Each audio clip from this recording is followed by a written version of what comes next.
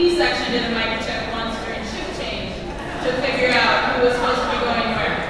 So those are the only two I can really convey. But I think what I do want to say is two things. My presence on this stage tonight, I think, is a testament to a lot of things. My mom, who very rarely is able to come out to New York, is here tonight. It's the first time I've seen her in a year.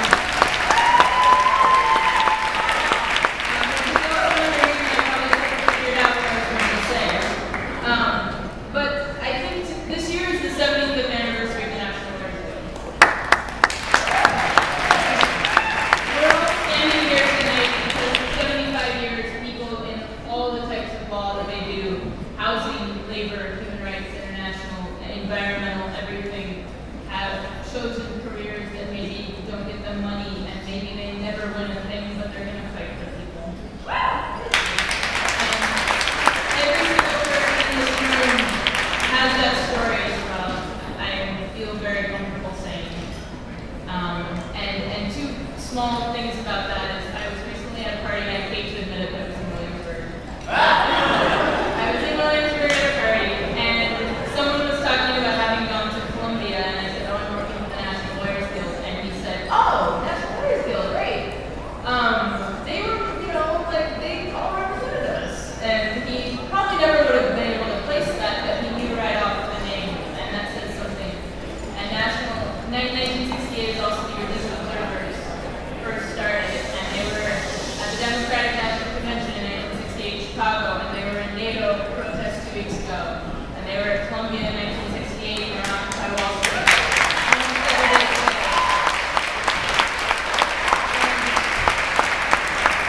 I had the experience of, not experience, but I was prepping a trial a couple weeks ago, which got dismissed because it's not about video, but we need to expand that whole concept of video things. But I called LOs, and it was my first experience calling LOs, and it was incredible in the sense that everyone was professional, remembered what they remembered, had notes, were willing to come to court, and you know, somebody somewhere did the same thing that Christina and Nina and Marty and all of us got together and did, which was create a manual, create a system, and create green hats. And that's existed for, since 1968, I can't do that. I became a lawyer. But that's 12 years. 12 years. Who also became a lawyer. But the second thing I want to share about our history, and I'm really new to this organization, but I feel really comfortable saying that there will be 100 years, and there's going to be 125 years, and it's because of all of us in this room.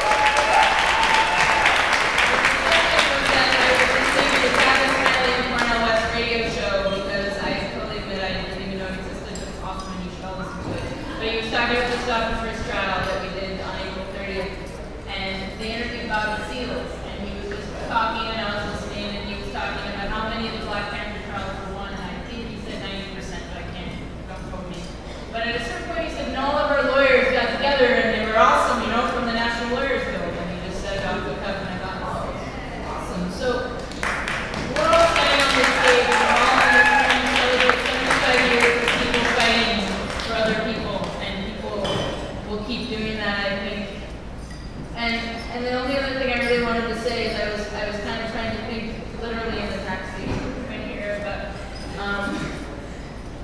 the idea that what we're here for in some senses is to try and mark what we've done over the past year, and it's certainly not everything that the National Lawyers Guild has done at all. But when Occupy Wall Street started, there's a reason that the National Lawyers Guild became such a huge part of it.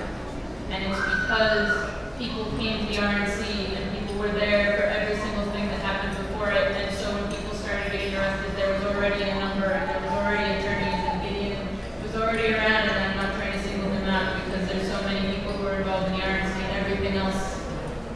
But, you know, it made me, I was actually, I'm making this short YouTube video, which hopefully will be done soon, about Palestine. I was trying to find a clip of a Martin Luther King speech.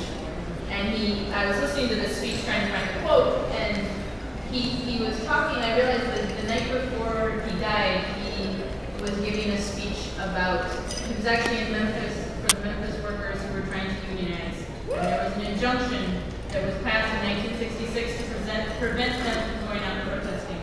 And in that speech he said, "The promise of America is the right to protest for our rights."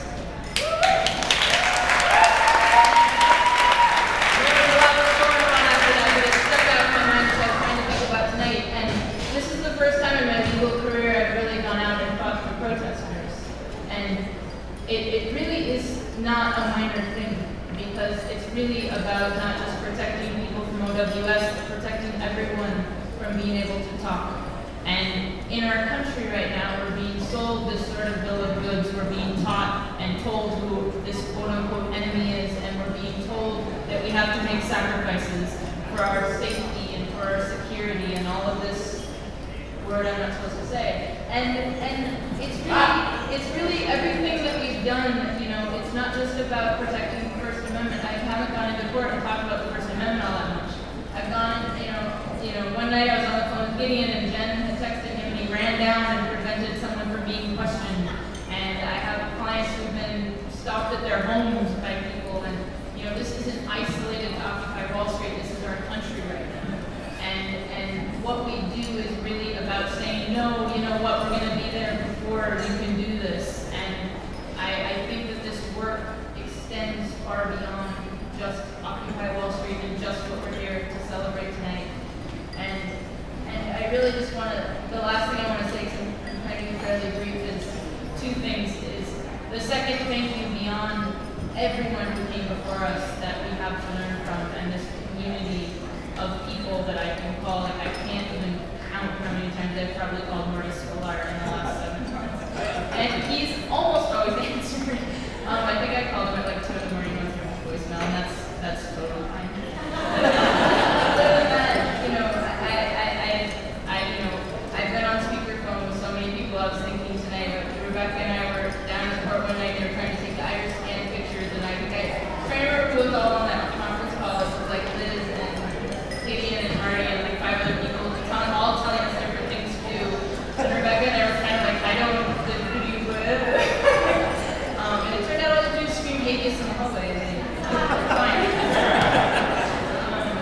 But it's been an incredible honor every time I go into court, no matter who it is. I've had the privilege of working recently with the Sex Workers Project and going out to Queens and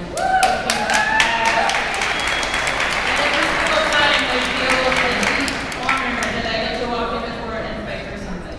I really do. I feel twice as scared, but I feel really proud every time I do it, and I feel very under guilt. But the last thing I'm just going to say is that my presence on the stage would be impossible without the incredible group of people who came together around this Occupy Wall Street cause. Not just lawyers, legal workers, Occupy Wall Street protesters. We had marathon meetings. Like, it's impossible to figure out the right story to tell. I think Mina and I ended up at Zuccotti Park at like 3 in the morning. I went over when I told Christina, I was like, I'm going to help Christina do this court support thing. And I showed up, and 3 hours later she was done with instructions, and I was thinking, I'm never going to be able to figure out. I had color-coded papers and words and all this stuff, and I remember leaving and thinking, oh my God. But we really sat at meetings, and it was impossible to have one person missing from those meetings. And it would have been not the same product. And as much as we stand on shoulders